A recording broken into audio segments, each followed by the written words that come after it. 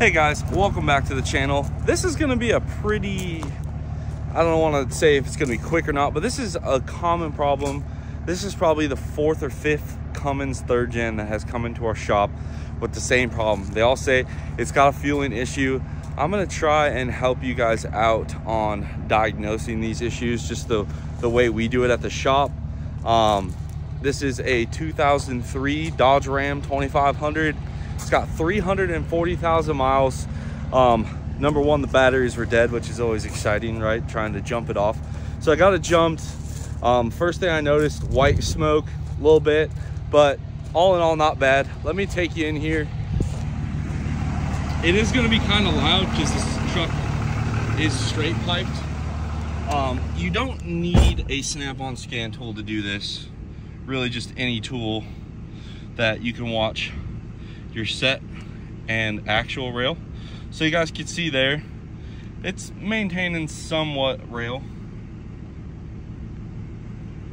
Okay, the next thing I always check is how much fuel's in it. Now, this one has a 1/4 tank. It's a little bit above a 1/4 tank. We're gonna just let that ride because the customer said that it does it at all fuel level heights, I guess, or settings or levels, I guess. I'm gonna back this thing up, and then I always perform a inspection under the hood.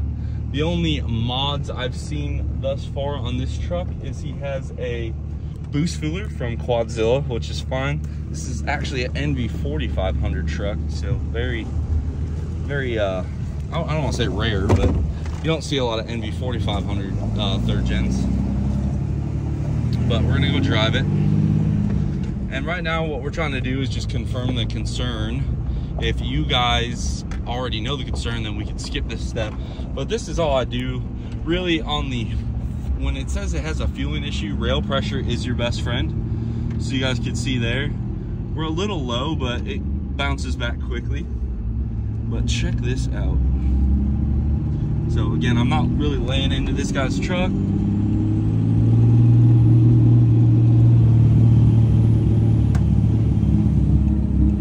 That's my foot to the floor.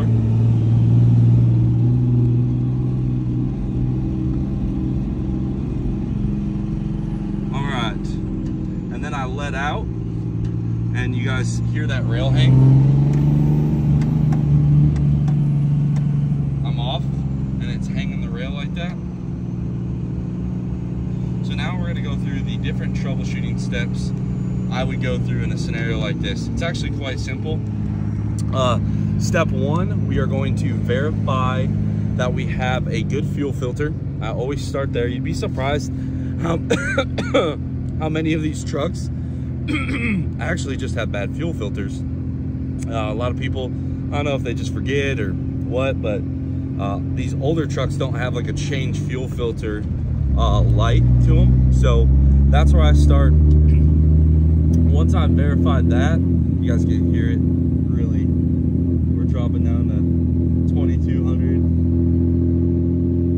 3,000. A little hazy, but anyway, once I do that, the next thing I'm gonna check is that we have the actual lift pump supplying fuel. These CP3s are strong enough to create somewhat of a suction, so to speak, especially under idle or light throttle. And then once you go to essentially apply a load, throttle, hill, trailer, whatever, that's when you're gonna notice like a weak lift pump. So we're gonna check that. Assuming that is good and there are no issues with step 1 or 2, the next thing I'm gonna do is plug the rail relief. Now you guys remember me talking about the relief valves. I will put a test relief valve in the system. From there, we will go drive it, see if the problem still exists. If it does, from there, I'm going to do the connecting tube torque test. Essentially, I'm going to loosen up the injection lines and check to make sure some of the connecting tube nuts are tight. And then from there, what we will do is pull the injectors out and have them tested. Like I said, here's under the hood, pretty much a bone stock truck. dirty air filter, but that would not cause rail pressure to bounce like that. And although the batteries are weak, again, it will not cause a bounce like that. We have the fuel filter out. I will say quite dirty, but I really don't feel like this is the only problem, or this might be part of the problem. But usually when they're starving that bad, they're like kind of sucked up and stuff.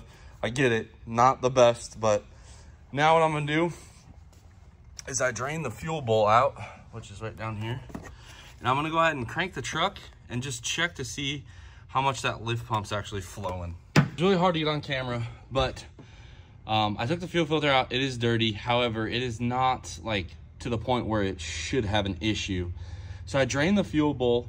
I tried to bump the lift pump with the fuel filter out, and no matter how I did it, I even got it to run, it would not fill the bowl. So that tells me that we have a fuel supply problem. Now on these O3s, there's a fuel wire back there. Let me try to show you guys. It is, oh God bless. I don't know, you see this wire right here, the one that goes across, this wire right here plugs into the factory truck, or the ECM harness, comes up here to this relay right here. This is a relay for a lift pump. I'm assuming this one might have gotten retrofitted at some point. So then I'm, you know, just poking around. Yeah, this is a power wire. So I'm gonna go ahead and get this stripped and just check to see if this will power the lift pump. And I know it's very hard to hear, but this customer actually has a fuel pressure gauge. Look at that, guys. We have fuel pressure.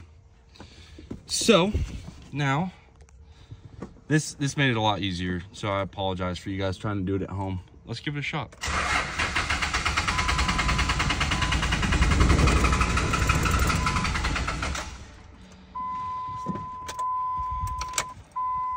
Probably a little bit of air still in there. I ran it with it very empty. Okay, let's try it now. Let's give it a break. Let me put it on the jump pack. All right, so we got our jump pack all hooked up now. I apologize for all of this, but let's see what she does now. Lift pump's a lot stronger, I can hear it. Let's give it a shot.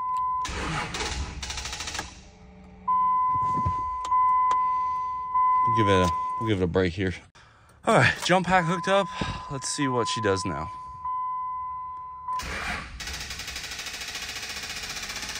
Damn. 2 jump packs. That'll do it. Let me get our scan tool hooked back up.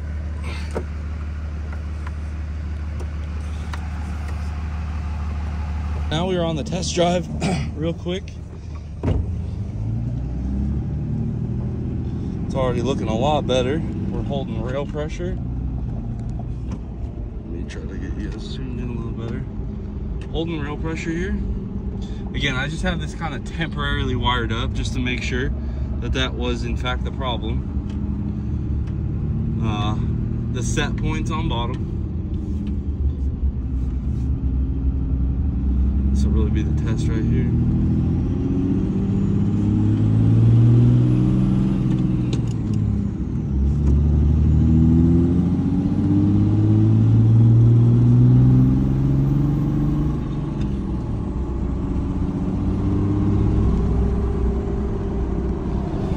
It's always scary driving a customer's truck because you just never know what a 3rd gen suspension has in store for you.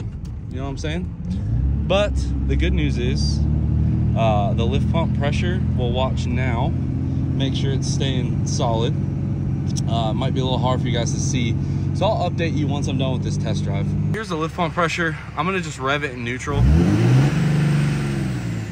Notice how the rail hang's gone now too. Now this is no load, so when I floored it in 4th gear, it dropped to about 12 psi, which is still considered good for factory. Little concerning about the battery voltage. situation just with the batteries being so low. So, yep, there you go. Very, very good times there. But, yeah. All right, so pardon the noise, but we had the check gauges light come on. Okay, we got low battery voltage. We come over here, this battery's only showing 11.3. I come up here to the crossover cable, 16 volts. So I tested it over there, we got 16 volts. So I think what we're gonna have to do is we'll try to clean up this terminal a little bit. But well guys, just like that, got the terminal cleaned up. Boom. Let's go inside. Boom. That is the end of it. We put a new terminal on that, cleaned his battery connections, tightened it all up. I'm gonna call the customer, see if he wants me to throw a fuel filter in there just because of how dirty it was. However, I mean, it's as simple as that. I've seen people with simple problems like fuel filters and stuff like this that end up buying injectors and chasing this problem. So I hope, although this one was very easy, I'll give you that. It's a broken wire. Sometimes the easy stuff trips people up. And that's why, like, when I troubleshoot a lot of issues like this, I go to the basics, right? So first thing we did, we made sure we had fuel in the truck, okay? A lot of times, if it's a below a quarter tank, I'll just go run to the fuel station, throw 5 gallons in it. Nobody is gonna complain on a bill if I put 5 gallons of diesel fuel in if your truck's running bad. So that's step one, make sure there's fuel in the tank. Step two, check the filters. And that can be the stock filters, it could be an AirDog, a Fast, whatever. Check the filters like we did. That one, dirty, but not plugged, okay? Step three, we checked for lift pump pressure. Now, me being stupid, I missed that fuel pressure gauge. So I did it the hard way, which is left the filter off, drained the bowl, cranked the truck, the bowl never filled back up.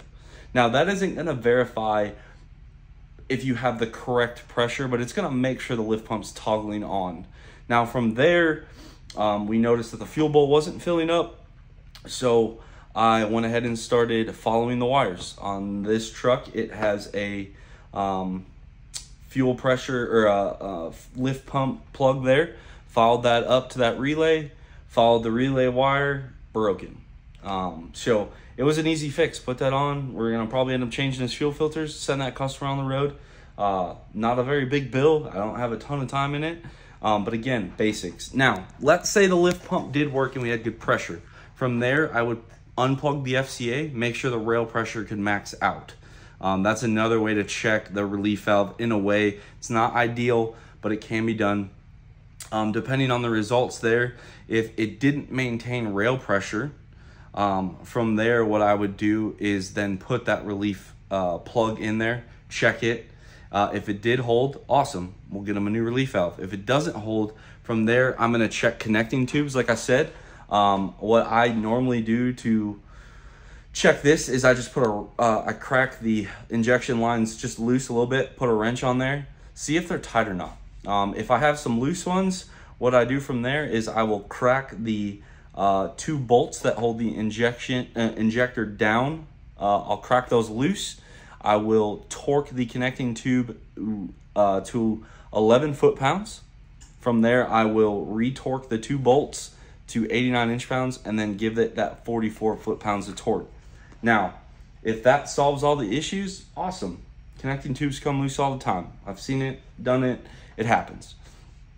From there, if we still have an issue, I'm gonna go ahead and send those injectors off, pull them out, send them off, get them tested, or just tell the customer, hey, like, we've narrowed it down to it's your injectors or your CP3 pump. The CP3 pump, really, to test it, like, as long as it's trying to make rail pressure, we're gonna call that decent for now. Okay. Obviously, I get it. CP3s can fail. However, they tend to have a little different symptoms than like injectors. Again, we had low rail pressure. We had the white smoke. We had the hard start. We had the surging throttle, low power. All those things would point to an injector. But again, we stick to the basics. Hopefully this helps you. I really, guys, I thought this one was gonna be one of those where we had to take it really far and do all the tests. So I apologize that that was not this one, but we covered the steps. I showed you the practical application of it, and boom, just like that, we're gonna get a customer fixed for a fraction of the cost of a new set of injectors, and hopefully we earn his business. Hopefully you guys like this one. Drop a comment down below. Subscribe if you are not already, guys, and as always, I'll catch you on the next one.